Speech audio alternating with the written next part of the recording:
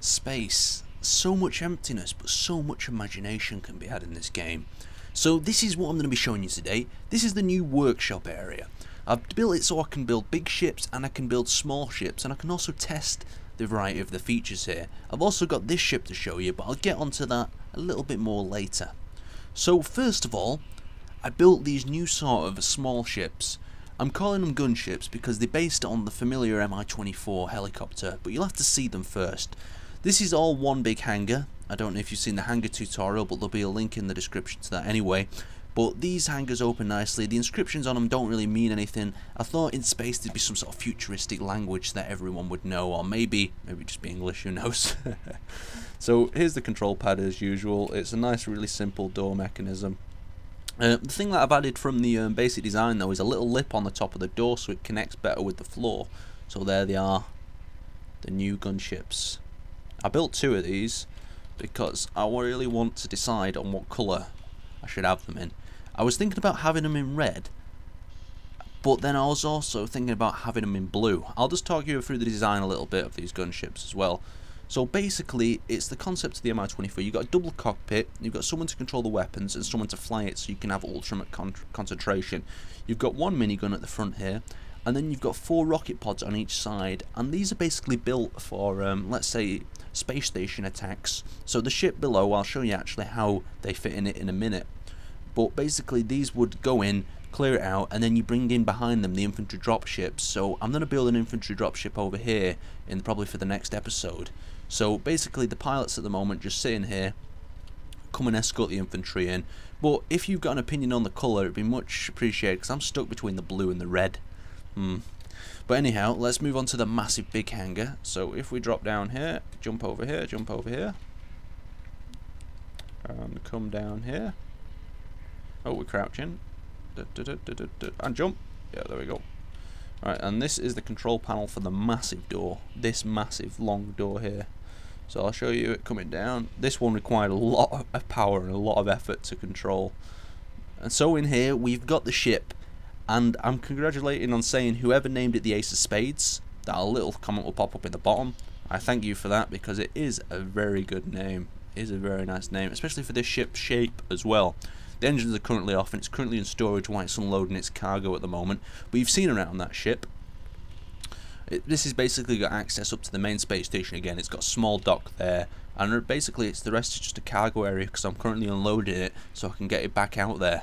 So it's the same ship. Underneath we've got a load of cargo containers with what I'm offloading. On the left we've got a staircase over here. And let's get on to the new ship. Well, first of all, I'm going to take you upstairs and show you how the Mi-24 works and fly you in, because this ship is not just any ship. This is a carrier ship. It's going to be used to carry the Mi-24s and the other sort of, not helicopters in space. Aaron, are you crazy? Oh, that'd be really weird to see how it, well, obviously it wouldn't work, but just see what would do. Maybe the helicopter would just spin around. So let's get in the cockpit, go third person, we'll start up the engines.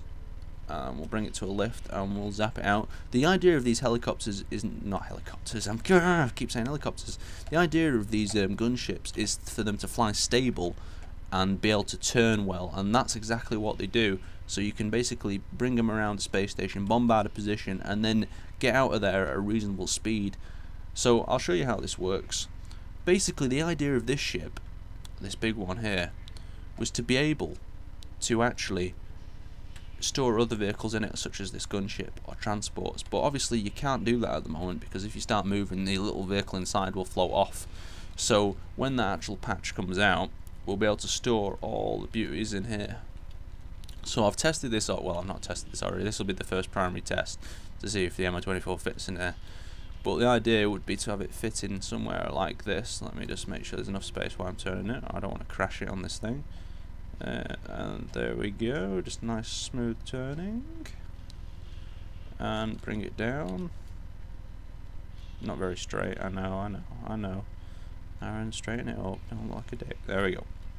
So engine off, and out we go. So the idea of this is an infantry assault craft. So basically you could store a number of these in here, as well as you'd have your infantry and so on. I'll take you up to the bridge. This one's not really built for internal looks. It's not got too many crew compartments and so on. It's just built really to function and transport these other vehicles around, because the rest of the fleet would have that concept. So we'll get out at the top and we'll come over here. So this is the cockpit. I'll just quickly get in. The idea of this ship is to defend this as an exit and entrance. So you can see the little Mi-24 in there. So this would be sitting down like a carrier.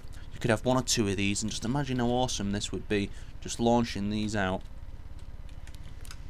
Just launching them out. I've got gun turrets everywhere. I've also been working on these ball turrets as well, so they have better coverage, because what a lot of people I've noticed happen haven't been covering the underneath of the spaceships. I mean, it's okay for now, but as soon as you get in a firefight with actual someone that's handy, they'll just come underneath your ship and you'll be absolutely screwed. So I've not abused any position. Every position that I think could be attacked from, I've covered with a machine gun.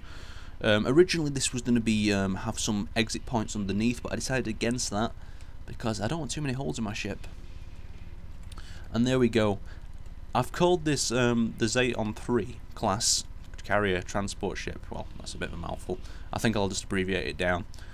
But but we've got 3 massive engines at the back. We've got this rocket pod turret system. And when weapons get introduced, it's going to be so amazing just seeing the absolute firepower that you've got. But thanks for watching, and hopefully you guys have got some ideas on what I can do with these Mi-24 ships and what colour, blue or red? Not too sure still.